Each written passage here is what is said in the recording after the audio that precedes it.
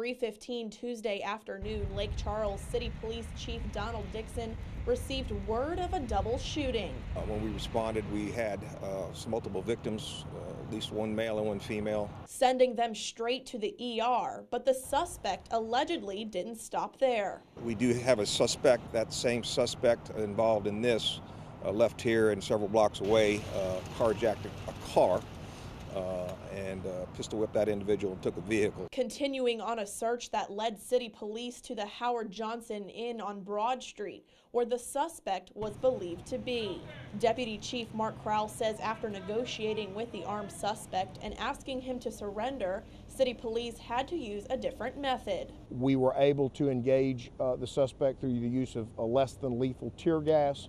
Once that event unfolded, it took about 3 or 4 minutes for the suspect to come out, and he subsequently peacefully surrendered.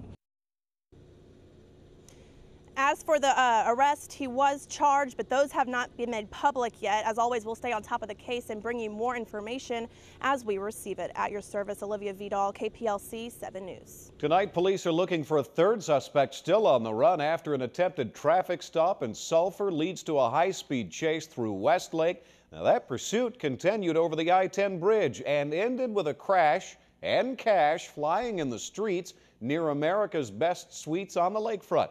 KPLC's Lee Peck was on the scene as it all unfolded.